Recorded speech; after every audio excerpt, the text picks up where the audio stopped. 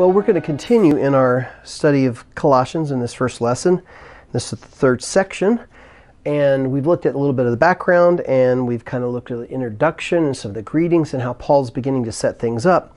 Now we're going to begin into more of an extended section, but we're going to do it in parts, of course.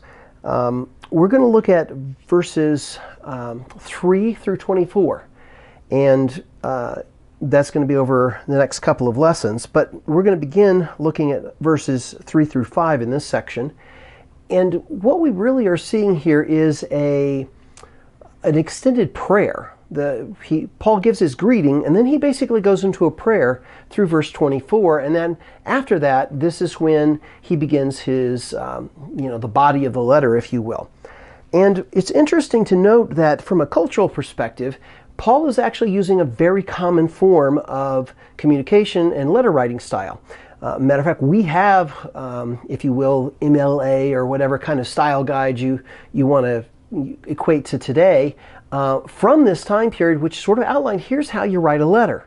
And this particular style, Paul's epistles in general, and a lot of the letters in the New Testament follow this particular style. And part of the thing that's interesting about this style is the letters after a greeting, they tend to then go into a praise for deities or gods. Now, during this time, they would, of course, want to please the gods. Well, Paul takes this same form that the Colossians and everybody else in the Greco-Roman Empire would be familiar with, and he, if you will, Christianize it. In other words, he says, I'm going to praise God, yes, but I'm going to do it appropriately. I'm not going to do it just because I need to flatter God. I am actually praising God for things he's done, and in particular things he's done in the lives of the Colossians.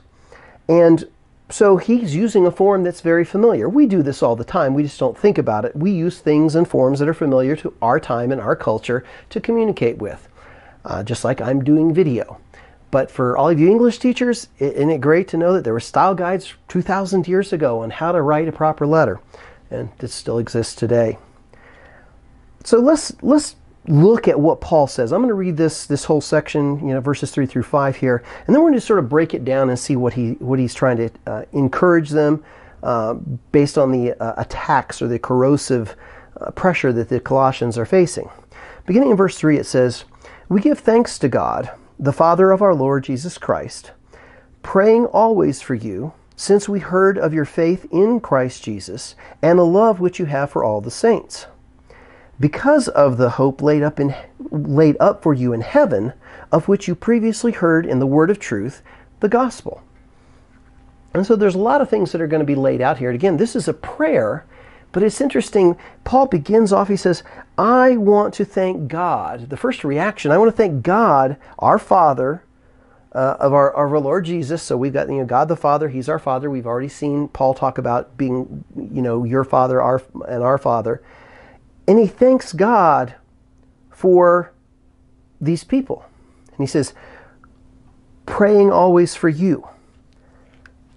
And he's linking God the Father, his thankfulness for what God the Father has done in Jesus Christ, and linking all of that to thanking God for what he's done in them. And he's always praying for them for what God the Father has done through Jesus Christ. And that's a very interesting thing. He just follows on through and says, I want you to understand, because of who God the Father is and what Jesus Christ has done, I'm praying for you. Now we're going to see how that flows out in a second. And when we look at this, it says, we give thanks and always praying for you. Now, grammatically, the always could be always praying, or it could be always giving thanks. It could be understood either way, the way the Greek is structured here. And I find it's interesting. The way it's written here in this translation is praying always for you. Well, we probably don't see that Paul is always praying for them. It's more of the idea, whenever you come to mind, I pray for you. So I'm always praying for you. This is something that's just part of normal life and things that I do. And he says, we give thanks when we're praying for you. And so we could say we're always giving thanks when we're praying for you, or whenever we're praying for you, we give thanks. Really doesn't matter, but what's important is they're, one, remembered, and two, they are a cause for Paul to thank God. How many times do we sit down and say, I thank God for you? We might tell somebody we want to encourage them, and of course Paul's going to do some encouragement here, but he's literally saying, I give thanks for you to God for what he's done. And now he has an interesting set of phrases. The second thing we see is he says, since we heard of your faith in Christ Jesus and the love which you have for all the saints. The thanks isn't just for some abstract idea. Hey, we give thanks to God for you. Hey, love you guys. He says, I give thanks ever since I heard of your faith. Okay? So evidently Paul hasn't seen their faith. He's heard of their faith. So again, this is why we don't believe that Paul actually went to Colossae. This was Epaphras who is communicating these things. But evidently there's something about their faith that's noteworthy, that people would talk about, that people would see, and Paul would hear. And so this is not a faith that he says, oh, I'm glad you walked an aisle. I'm glad you prayed a prayer. I heard you have a big church. It says, since I heard of your faith. And it's not just, again, oh, these guys are believers, because he doesn't stop there. The second part of it, he says, and the love which you have for all the saints. This love, as we're talking about, the faith has to be understood and seen to be able to be spoken of. And that love, that faith is demonstrative in their love for all the saints. And it's also interesting to note, he said, he's not just saying that love you have for each other. It says the love you have for all the saints. So in other words, they're not just cloistered, hidden away in a cave someplace. Hey, let's go study. Let's look at this stuff. Though they are learning, they're growing. Matter of fact, this whole letter they're going to learn and grow through. But their love is demonstrative in a way that's not just local, but for all the saints. We care about other people. It's not just our little church. It's all the people, all the believers. And that's kind of cool. So can you think about how exciting it is to give God thanks for believers who have faith in the Lord that you've heard about, and that they have love for all the saints. And this kind of fits into the same words that Christ said, and is recorded in John 13:35. This is what Jesus said, by this all men will know that you are my disciples. In other words, we're supposed to make disciples. A disciple is a follower of somebody, a one who imitates somebody. Not just, hey, I said I like the guy. No, a disciple is somebody who follows. And he says, if you are my disciples, if you have love for one another. And Paul recognizes, I've heard of your faith, and I recognize your faith. It's seen, it's understood because of the love you have for all the saints. And you can imagine all these things that the Colossians may be wondering, maybe being collapsed under. Well, are you really saints? Do you really part of it? You're not really part of anything. And what kind of love do you really have? He says, no. I give thanks for your faith. I give thanks for your love.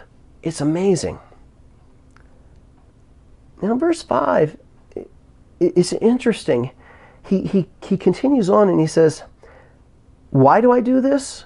He says, or why do you have this faith and this love? He says, because of the hope laid up for you in heaven, of which you previously heard in the word of truth, the gospel. And the treasure in heaven, of course, could be, or the hope that they have in heaven is Christ, because he's in heaven seated at the Father. But this context leads us more to, instead of, okay, looking, there's some hope someplace, or a reality someplace, but you have a hope that's in heaven, in Christ, because of your lives. It goes very much again with Matthew 6:20 through 21. And Jesus is again talking about, what is your life supposed to look like? Well, it's supposed to be something heaven-oriented. He says, but store up for yourselves treasures in heaven, where neither moth nor rust destroys, and where thieves do not break in or steal. For where your treasure is, there your heart will be also. So he's linking their heart, their love, their care, and their treasure in heaven, their hope in heaven, all together, and saying this is a complete package. It's not just a one-off or a piece of it. It's a complete package. And Peter describes the same thing in 1 Peter 1:4 when he talks about our inheritance in heaven, that we have an imperishable one. And it's amazing to think that just at the beginning when he says, I'm giving thanks to God for this holistic view of who you are, what you do, and how you think. Well, that's pretty good if somebody's attacking, saying, well, who are you? What do you believe? What hope do you have? Which we're going to see here in a second. If the Gentiles here in Colossae, which most likely most of these people were being attacked by the Jews, which I think is the more probable answer. We'll talk about the Gnostics here in a second. But they would be saying, you Gentiles have no hope. To a non-Christian Jew, the Gentiles were outside the family. They had no hope. Well, they're saying no. Paul's saying, no, you have a hope that's in heaven. That would be very powerful, and they could come back to those people saying, no, I do have hope. I have hope in the Lord Jesus Christ. I have hope, and it's demonstrative by my love for one another. We care about each other. We are family because God is our Father. Jesus is our brother.